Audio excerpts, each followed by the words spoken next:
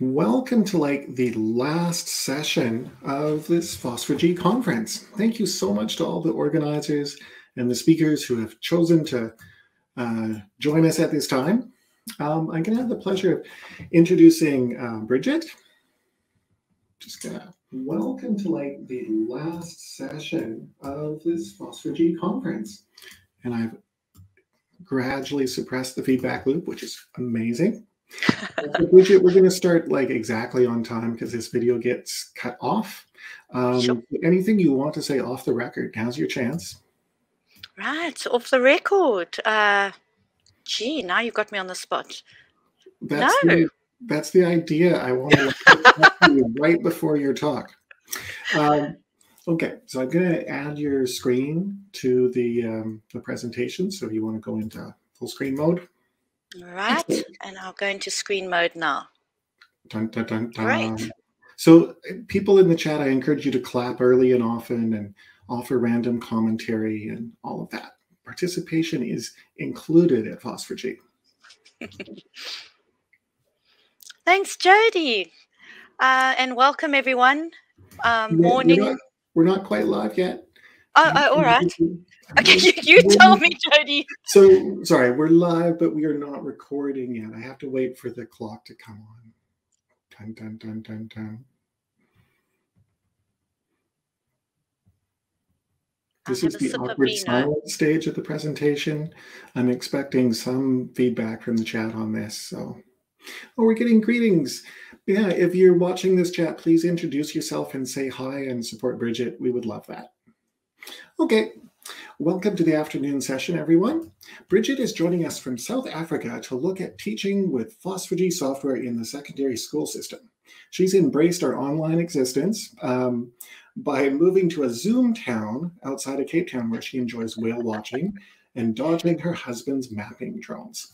Bridget, thank you for speaking today. Over to you. Thanks, Jody, and morning, afternoon, and it could be lunchtime for many of you. I'm a geography teacher, but I've been dabbling with GIS for over 30 years. And I've learned a lot on the way, and I just recently went back to university. So I'm going to be giving a presentation on a paper that's about to be published. I'll share that link right at the end. So what I did is this is going to be an evaluation of the use of GIS and open data in secondary schools, which I think is very important because a lot of you in industry, this is the foundation of where you get your future employees from. And also those in tertiary. So I've realized that a lot of what we are experiencing here in South Africa, which is defined as a developing country, there are many similarities around the world. So firstly, just doing the good lit review that we all do when we study. According to Milson, in 2012, these were the countries, a good GIS map there showing where GIS is taught in secondary school, the core GIS skills. And just looking at the research, I was able to add 9 more countries. But of course, I'm sure there are many countries that many of you could be coming from, and they're probably omitted. And that is because a lot of research at secondary level is not being published. And that causes a bit of problem because that prevents a lot of collaboration and sharing at secondary school level. It's a lot easier at tertiary. So I'm going to firstly start off by giving a quick overview of the status of GIS education in South Africa. And here I'm actually going to have a proudly South African moment because I think we're actually doing pretty well. Because firstly, South Africa's GIS curriculum is one of the few that actually includes some of the core geoprocessing skills, where we actually require our students, we call them pupils, to acquire their own data, manage the data, deal with issues such as the ethics behind it, data security, and the management manipulation, and then the analysis of the data. what the curriculum content, this is just a graph from some of the findings. Don't worry about all the numbers there, but sadly, very few teachers are actually teaching a lot of these core skills practically. So the theory is being taught, but seldom do you actually get GIS being used to extend the curriculum. And I was fortunate enough to have a very dynamic team. I was in the classroom up until April, and at St. John's College, here you can see two of my ex-students project, Cameron and Nick, who did a study of a drainage basin, the Vaal drainage basin, and they were working out the bifurcation ratio to see the extent of flood damage, which was actually quite nice for them to actually use QGIS to go beyond just purely understanding the concept of geomorphology and the theory. So the methodology of my study, it was a mixed methods approach. So I got sent out an online questionnaire, and my sample size was 112 teachers. And then the qualitative study is I then went and drilled down and interviewed 9 teachers. So just a good locational show, those of you that have been to South Africa. Most of them were from Gauteng, but I try to get a national spread. We've got 2 main examination boards, the Independent Examination Board and the Department of Basic Education, IEB and the DBE. I try to get a range of different types of schools, and as much as I could, a range of provinces in South Africa, and a range of teaching experience, because there's a lot of teacher angst when it comes to, there's a fear of tech, which I think you can see. This is dear Judy there hugging onto her filing cabinet, because one of the biggest hurdles to teaching GIS in the classroom is this fear of technology. I've just jotted down a few, and this is not only reading the research, but what I found interviewing the teachers and from the quantitative study as well. The lack, of course, we have a lack of resources, both in terms of hardware and software. Data access in South Africa in particular is very expensive. Internet connectivity is intermittent. Power supply is intermittent. We have a concept called load shedding. Zimbabwe, friends of mine, our neighboring country, they haven't had power for the last 2 days. And another big hurdle, which I didn't experience myself, and that is IT support. And at school level, very few IT administrators want to give admin rights for teachers to go and download their own software. Teacher skills and a lack of teacher training came up as one of the top hurdles, and of course the fear and the lack of motivation. Also the status of geography at schools. It's not seen as a science, and of course time trying to finish the curriculum. But what I found very evident just going back to university, that was my 50th birthday gift to myself, as all mothers do. When your children leave school and go to university, there's big competition as to who's going to get their M before anybody else. But what was very obvious is that these hurdles are global, and they span across both the developed and the developing world. What did help, interestingly enough, is COVID. COVID actually improved teachers and students' tech skills, because all of a sudden we were thrown in no time to having to teach online, and or the hybrid teaching model. And all of a sudden, teaching GIS became very relevant. Here you can see an example. There's a little house there in that map. Beverly Gardens is where I used to live. And we had this 5-kilometer radius. I know there are places in Australia that have just enforced this with restrictions on movement during lockdown. And all of a sudden, I know there are a lot of apps that have been developed that do this. But this became a nice classroom project where every student was able to work out their own 5-kilometer radius of their house and where they could move. So some of the research results, I asked one of the questions. I'm just going to comment on a few of them. I asked what would make GIS more accessible to teachers, and one of the key areas was access to local data, which is very important when I discuss OpenStreetMap later. The other findings is that only 7% of the respondents use GIS frequently. And I defined frequently as those that use GIS practical classes more than once a term. The most common technique to digitize was using paper GIS, followed by Google Earth. And only around 11% of teachers have heard of OpenStreetMaps. But what is interesting in South Africa is that more teachers use QGIS than some of the proprietary products out there. I think that might be a little bit of an influence of some of us that are pushing that. The next thing I did in my study is we did an evaluation of OpenStreetMap in the classroom. And this was a game changer for myself as an educator that has been trying to teach GIS in the classroom for a number of years. Accessing local data can be a huge hurdle.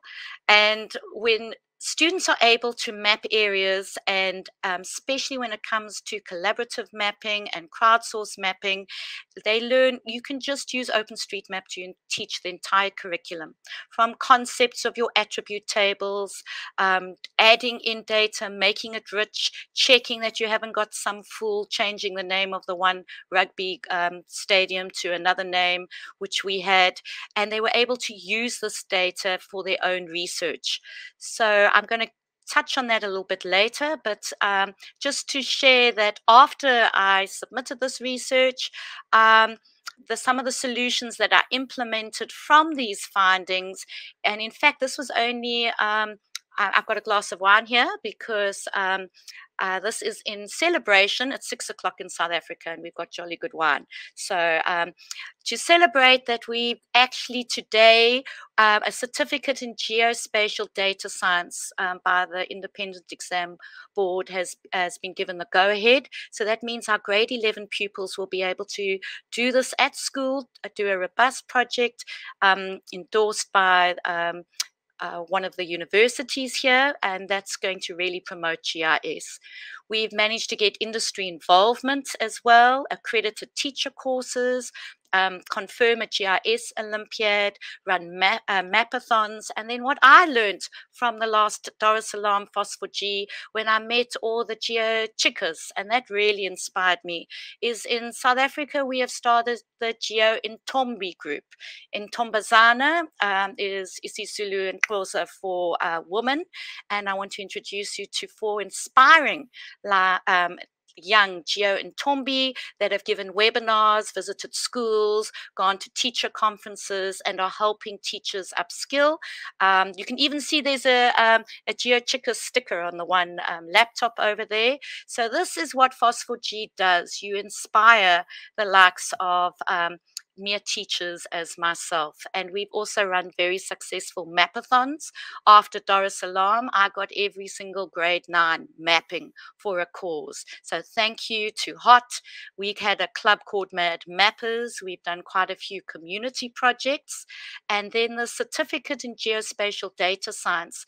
Here's an example of what one of my students produced as a grade 12 project before OpenStreetMaps, where he actually digitized all of this from aerial photography. Of course, he didn't have to do that, and I'm very pleased to say that he studied GIS and actually was an intern in Cartosa last year, which is also very exciting. Some of the reflections you can see this is during COVID. We recently ran a course in KwaZulu-Natal here, but one of the limitations to the study is that I was only able to interview teachers and get the opinions of teachers. I couldn't to students because of ethics and the paperwork and the quagmire of stress trying to interview minors. But I think that would probably be a very going forward, somebody taking that on, and also to expand GIS intervention to disadvantaged communities.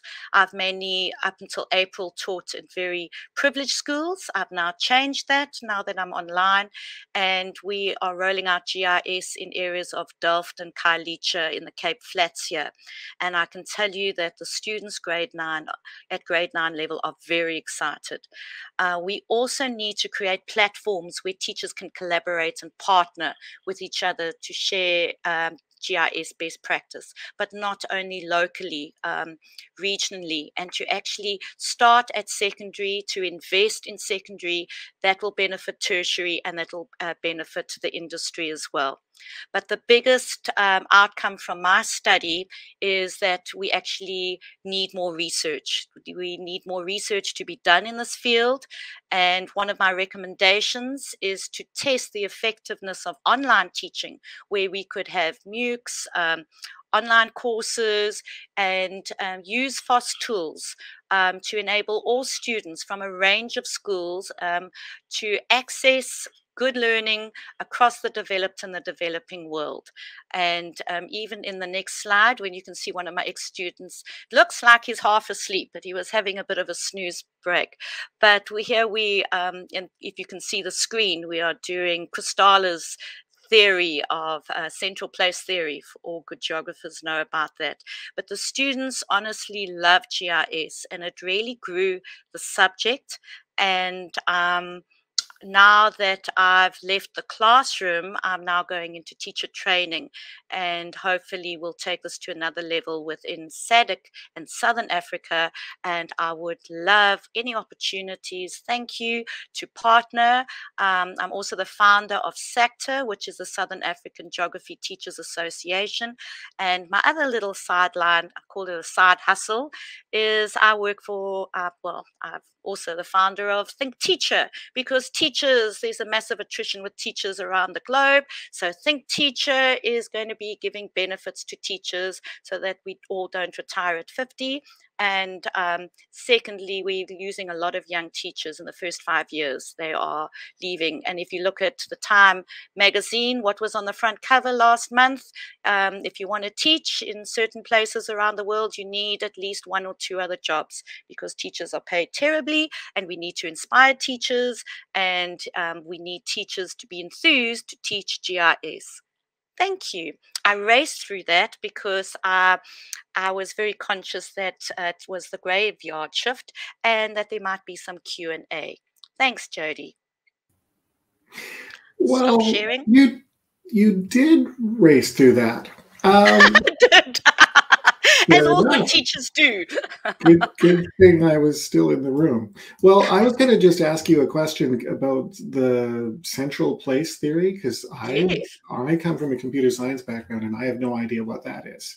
And I've asked the chat room to supply questions to save you from more awkward things from me. Shame. Okay, I might just have to get the hired help sitting next to me to hopefully ask a question. We do have a couple questions, but yes. Okay. So the first one is, how do you motivate teachers to incorporate GIS? And so other than COVID, what's your answer? Sorry, Jody, I missed that. There was a bit of feedback there. Oh, sorry. How do you motivate teachers to incorporate GIS? Oh, gosh. Difficult. And I think one of the key things is if you actually allow them to attend conferences so they can actually see. Oh, the question is coming up now. Marvelous. But that's very difficult and a very good question. I found over the years, sometimes you need to bypass the teacher and go directly to the student and to the pupil, because often the teachers are just so drained and exhausted. They're not interested in implementing new technology. But I think to motivate the teachers, you need to incentivize the teachers, and also you need to test GIS in the final year assessment, which we are doing. And that's why we're also having a practical assessment that is going to be a requirement for this new GIS certificate, because then that will really motivate the teachers, to be honest. So it's often if it's not assessed, it's not taught. So, but of course, what everyone wants to hear is, all the fluffy stuff. What you want to do is so that the teachers will see the benefits. But I think that during COVID, a lot of teachers have had to upskill, and that has really alleviated a lot of the fear behind using technology. I realized that my timer was actually a bit wrong. It added 10 minutes to it. That's probably why I was racing through the presentation. We're doing just fine. We do have a couple more questions. Sure. So the first The next one is teaching GIS in the Global South sustainable, considering lack of resources, funds, networks, and hardware. Is there a compromise? I think absolutely it is. And especially with mobile devices, there's so much that you can do with a mobile device. Recently, we've been using merge-in and input for the students to actually access data. And there's lots that you can do. Using OpenStreetMaps is marvelous because then you don't need to have the IT supervisor at your school giving you admin rights. You can just go online. However, you need to log in. And I have experienced a few hurdles now with some people that are locked in, for example, Microsoft. Sometimes when they've got they can't, they aren't able, they don't want the students to use their private email address because, and you can understand that child protection. They want to protect the children. So we really need a once-off login, please, if anyone has got the ear to anyone at OpenStreetMap, so we're able to use this more as a resource. But to that, I think I've only answered the first part of that question. But it most certainly is sustainable because in South Africa, we have taught GIS with hardly any resources during power cuts, no funds, hardly any network and hardware, and we've made a plan. As our president says, we are like the fynbos. We're incredibly resilient. So you can always find an excuse with hurdles. We just tend to concentrate on the solutions. And I think South Africans by nature are. We are solution driven because we have to be. And that means that we find a solution and have to be very innovative. And that's why FOSS tools are so good. So we don't need, you're not paying for them. They're accessible, they're user friendly. And there's, of course, so much support out there, far more than this time 5 years ago. Okay, that kind of dovetails into the next question. Connected to teaching GIS in the Global South, do you have experience of difficulties when reusing materials? Could we improve this or at least tag materials with internet resources and requirements would help? The question got a bit long for the... Yes, sure. No, I understand that. And that is a big problem with reusing material, especially when it's designed for a developed country. So in order to grab the students' attention and for the teachers to be motivated to actually teach it, it has to be local. We need local data. Hence, OpenStreetMap, you can find a local geography inquiry project, a real geographic issue, find a mapping solution, a spatial solution using GIS. So it would be a good idea to tweak some of the material, but sometimes we have a problem with competency for teachers. And if material was Creative Commons, then that would be nice, so you can adapt it. Often that doesn't happen. And that is why the South African Teachers Association, we've got a whole GIS page where we share resources. And I know that Cartoza, I've actually put all my resources that I've developed under Creative Commons on the Cartoza site, and anyone's welcome to use it, but not to sell it. I have actually had to speak to people that are using my material and selling it on, but that happens everywhere. Understood. Do you know if students continue using all this after finishing their studies? I can only, yes, they have and they do. If they're not studying GIS as a core course, they're definitely using it and contacting GIS specialists to find solutions, especially the students that have gone into engineering, civil engineers, chemical engineers, system engineers. So they're realizing that this is a key tool, and we don't have the skill sets here in the developing world. So I think that's very important. And another nice thing with GIS as an educator is that it teaches collaborative and project-based learning skills, which is marvelous. So they might not be using some of the core GIS skills, but they're definitely using what they learned, the research, the collaborative approach, and then working through a project from concept through to the end product. Thanks. And I think this is our final question. Will partnering with institutions provide any benefit? I know that mapathons are regularly run at the University of Pretoria. without a doubt. And that's the university that we've partnered with. We've got an excellent relationship with UP. That's where my youngest son is actually studying IT at the moment. And we've run 2 tech camps, and we've continued with that. And having a lot of the mapathons, we've called students from Tuckies. The University of Pretoria has got a very enduring name called Tuckies, and we've actually asked their students to come along and help out at mapathons. So partnering with tertiary institutions is key. I've now left Gauteng, and we're now going to start nagging the likes of Stellenbosch and Cape Town University and Kaput to do similar. But we always need somebody who, and we need to grab young, enthusiastic teachers to take this on, because a South African term is, when you're tired, I'm now an old tunny. I need a succession plan, and I need to pass the baton on. Nice. Well, thank you very much for your talk today. And it's nice you finished early. You had a lot of time for questions, so that was great. So great, thanks, Jody. We've got like 1 more minute. Any final thing to say? Thanks to everyone for attending. Okay, well, thank you very much. Oh, that was wrong. Now, we did have one question come in during the break. How can I get an I'm an OSGeo contributor shirt? These were given out at the Code Sprint in Boston. We should probably do another round of these 2 t-shirts with the marketing committee, because we have so many people who contribute in so many ways. So please talk to Enoch and the marketing committee, and we'll see if we can get this sorted out. Thank you.